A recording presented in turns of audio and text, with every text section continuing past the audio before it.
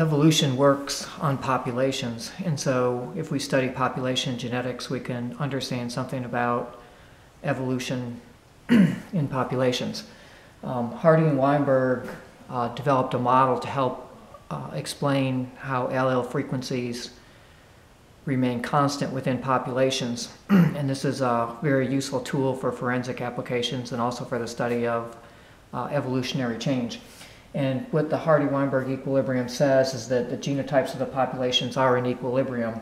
There are some assumptions here, and that is that you have a large randomly mating population with no other forces in effect. And of course, if we look at large scales of time, that kind of falls apart. But for short scales of time, it's very, very useful. What the equilibrium says is that dominant alleles do not replace the recessive alleles. In other words, the frequencies of the different alleles remain constant within the population. So the original proportions of the genotype remain constant. The mathematical basis for the Hardy-Weinberg equilibrium is a binomial expansion. And the binomial expansion of P plus Q squared is equal to, of course, P squared plus 2PQ plus Q squared, where P is the dominant allele, and remember in convention we use an uppercase letter to represent a dominant allele, and Q is the recessive allele, and we use a lowercase letter to represent the recessive allele. So if we look at a simple example of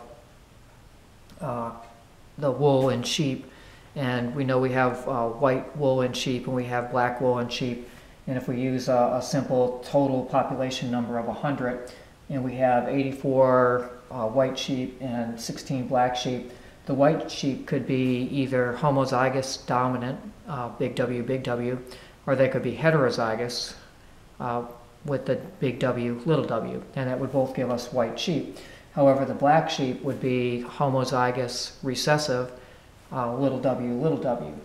So if we plug these values into the Hardy-Weinberg equation, what we find is, and this is usually the simplest way to look at these types of problems, is to find the frequency of the homozygous recessive individual. So the homozygous recessive black-wooled sheep, in this case, are 16. So out of 100, that would be 0.16 would be the frequency, and that would represent Q squared, because that's little w. So if we take the square root of that, we could find Q, and so Q would be 0.4. And then we know that the white or black wool color have to represent 100% of the total variation. So we know that this relationship P plus Q has to equal 100% of variation, or has to equal 1. And so in this particular case, if we have the frequency of Q, then 1 minus 0.4 can give us the frequency of P. And so we know the frequency of P would be 0.6 in this particular case, and that would be the frequency of big W allele, or that dominant allele. And then we can go on and we can use the rest of the expressions for the equation, and we can determine the heterozygous frequencies. So 2 times P times Q would give us 0.48, and then the frequency of the homozygous dominant would be P squared, so 0.16 squared would give us 0.36. Now, what the Hardy-Weinberg equilibrium says is that the frequencies of P and Q are going to remain constant in the population as long as you have randomly mating individuals and no other forces at play. And so it wouldn't matter how many heterozygous individuals there were. There could be more homozygous recessive individuals, but the overall frequency of P and Q is going to remain constant. And this is useful for forensic applications in that we can look at the different frequencies in the human genome, and we can know that these frequencies aren't going to change in our lifetimes because our lifetimes are so long. And so we can actually look at these frequencies within populations, and we can look at a number of these different locuses on the genome, and we can come up with very slim probabilities that any two people would actually have the same type of gene frequencies, and this is part of the basis for DNA fingerprinting.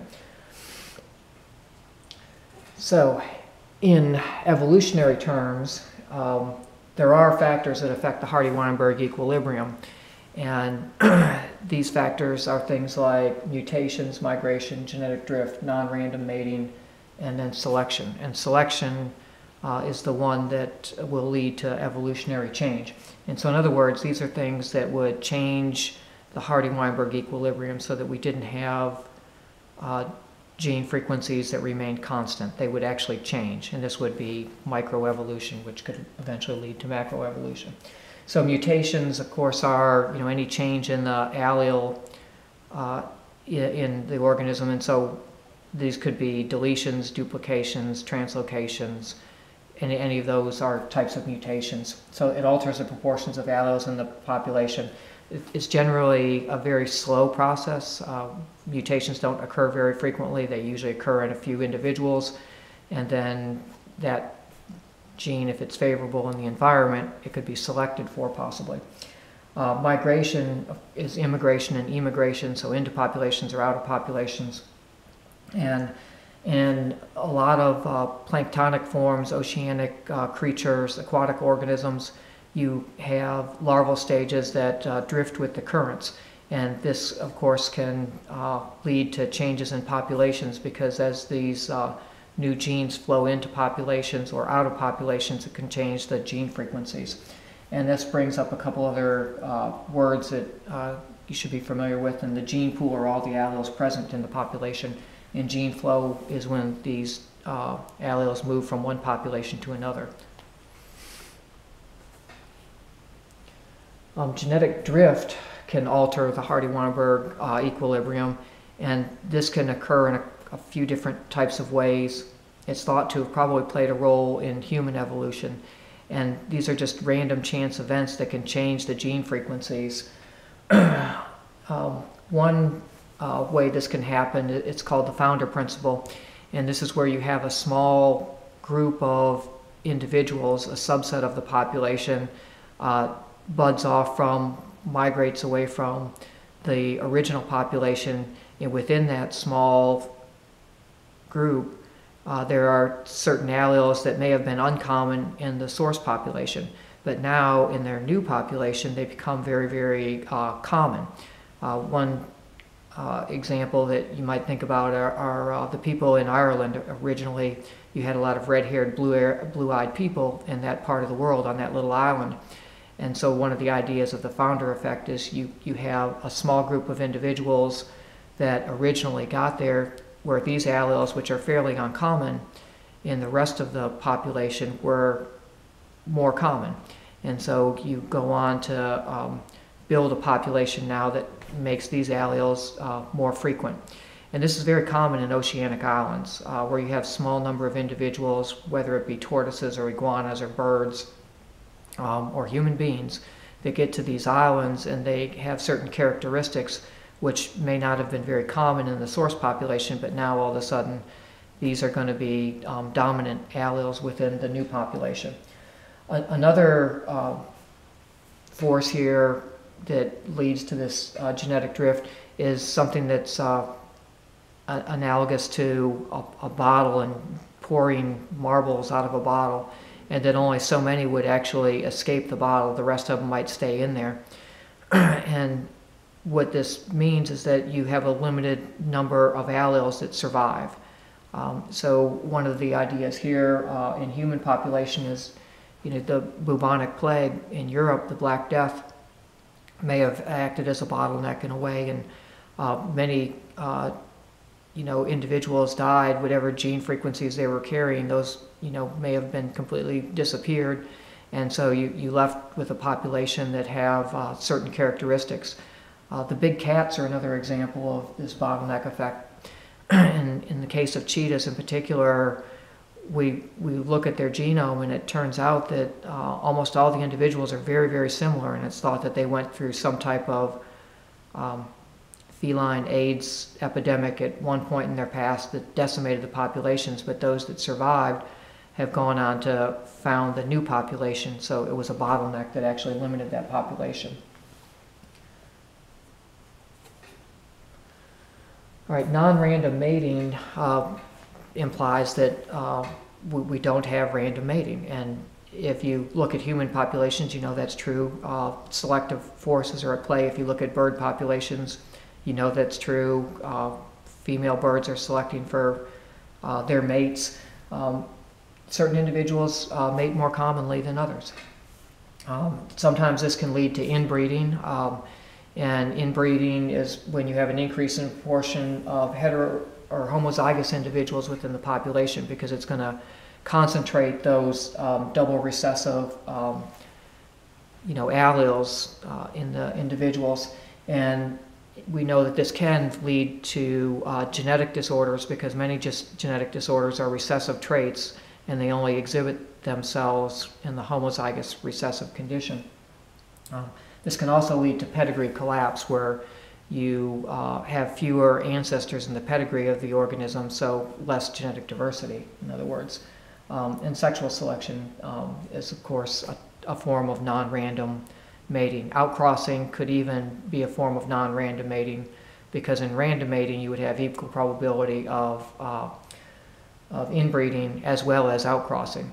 So in the case of the Hardy-Weinberg equilibrium, if you don't have completely random mating, then the gene frequencies can very well change.